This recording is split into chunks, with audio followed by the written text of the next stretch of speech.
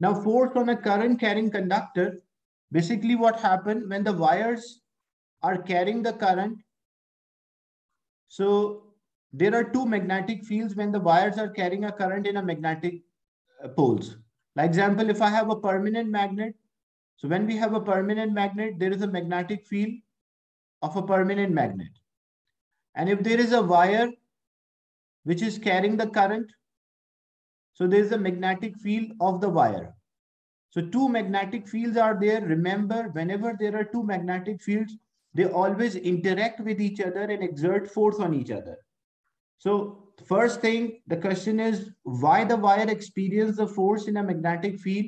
So what should be your answer? You will always mention that the wire which is carrying a current produce magnetic field.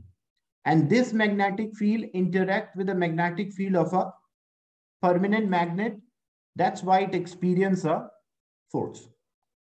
So force on a current carrying conductor. So the current carrying conductor or a wire produce a magnetic field, and that magnetic field interact with the magnetic field of a permanent magnet, and that will experience a force. So why this? While example in this figure, we have a power supply, we are passing a current. So there is a current in the wire, and due to the current, what happened? There is a magnetic field. The wire produces a magnetic field that is around. And there is also a second magnetic field that is a magnetic field of a permanent magnet from north to south.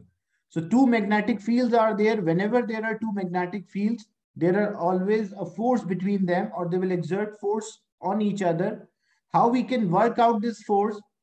To work out this force, we will use a rule which is known as Fleming's left-hand rule. So this is a Fleming's left-hand rule.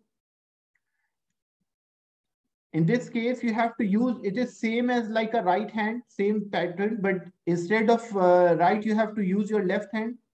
So in a Fleming's left hand rule, I will use my left hand index finger. My index finger should point in the direction of a magnetic field that is always towards the south.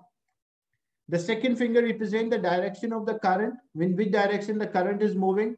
And my thumb will represent the direction of the force, which direction the wire will experience a force. So as you can see in the previous image, if you want to find the direction of the force on this wire, as you can see in this image, the first image, if you want to find the direction of the force, so current is out of the page and a magnetic field is towards the right hand side, because from north to south. So Fleming's left-hand rule is used to find the direction of a force on a wire which is placed in a magnetic field. Left hand you have to use. Your index finger should point towards the south. So my index finger is pointing towards south. My second finger is pointing in the direction of the current, because in this example, the current is going out of the screen. So that's why my second finger is pointing towards me. Where thumb automatically point. So first finger is south, pointing towards the magnetic field. Second is representing the direction of the current, which is out of the plane, out of the paper. And my thumb automatically represent the force. So what will be the direction of the force for this? So in this case, the direction of the force will be upward. Same thing, you can apply a rule here. Your index finger is pointing towards the south. Your second finger is representing a direction of the current, and automatically your thumb will point in the direction of the force, or direction in which the wire will experience a force.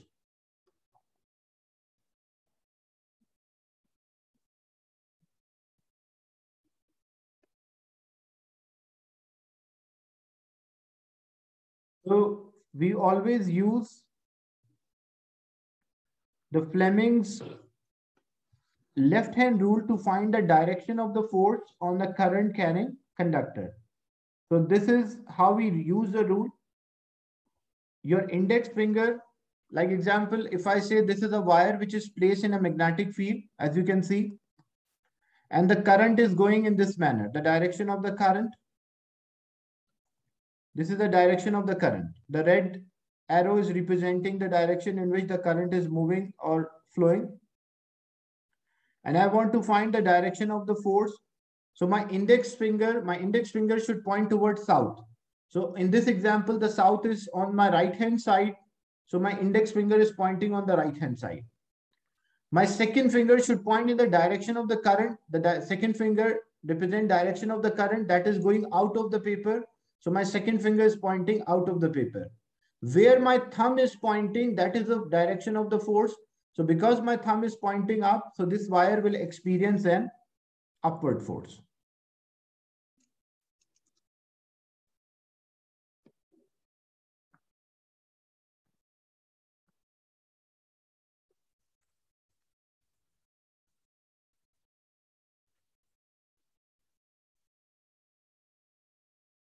Like example,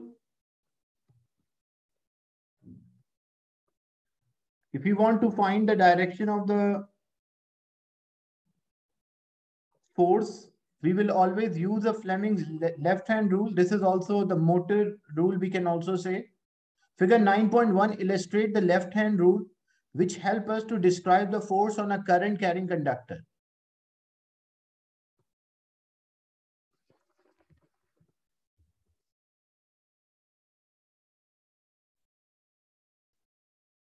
So the thumb is representing the force or the motion of the wire. First finger or index finger, what it represents? It represents the magnetic field. And it should always point towards from north to south or pointing towards south. And what second finger is representing? The second finger is representing a current.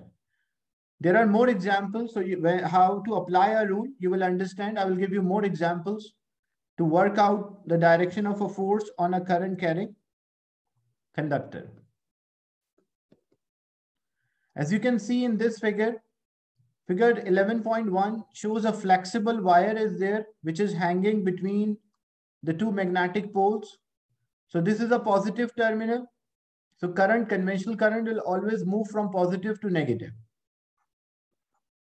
If I say find the direction of the force, we are not solving all other parts. We are just finding the direction of the force. So you understand how to apply this rule. So how to apply this rule? First thing, left hand. Your index finger, my index finger should point towards south. So your index finger should point towards south. In this example, the south is on the right hand side. So my index finger is pointing towards the right hand side. My second finger should point in the direction of the conventional current. Because the current is going down, so my second finger should point down. So my index finger is pointing towards the right hand side south. My second finger is pointing downward, the direction of a current. Where my thumb is pointing, that is a force. So where my thumb is pointing out of the paper, out of the screen. So what will be the direction of the force in this example? That will be,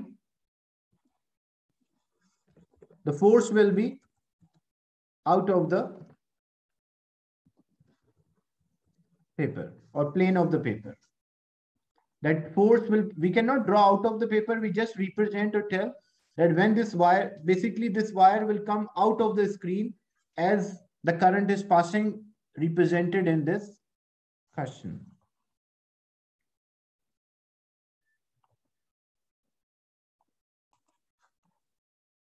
So why the wire moves when the supply is switched on?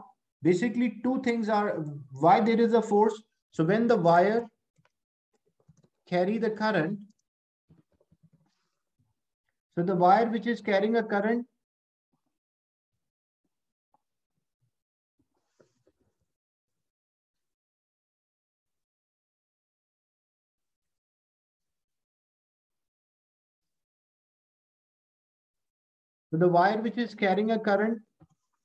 produce a magnetic field. So wire carrying current produce magnetic field. That is first thing. Then the second part, the magnetic field of a wire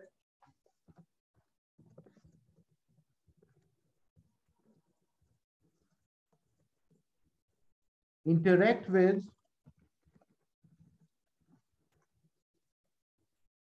the magnetic field of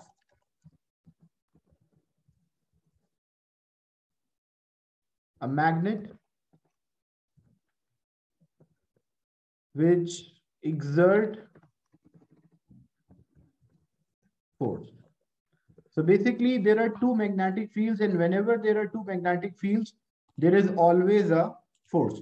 And how we will know the direction of a magnetic field? Always remember, the direction of a magnetic field is always from north to south.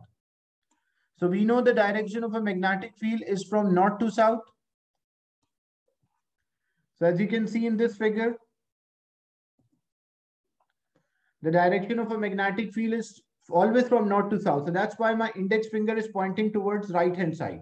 My second finger represents the current which is going down, and my thumb is pointing towards me. So it means that is out of the paper.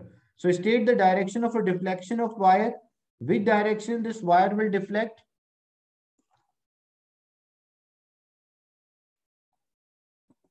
So the wire will deflect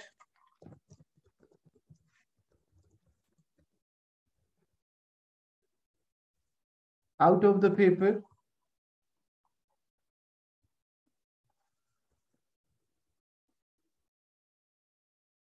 when placed perpendicular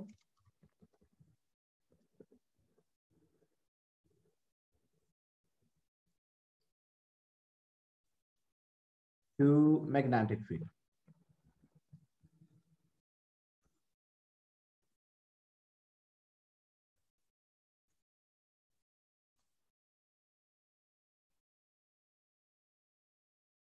So what about the force? About the force we are finding. So how we work out about the force? We don't know about the force. Where the thumb represent, that will be the force. So first finger represent the magnetic field, second represent current.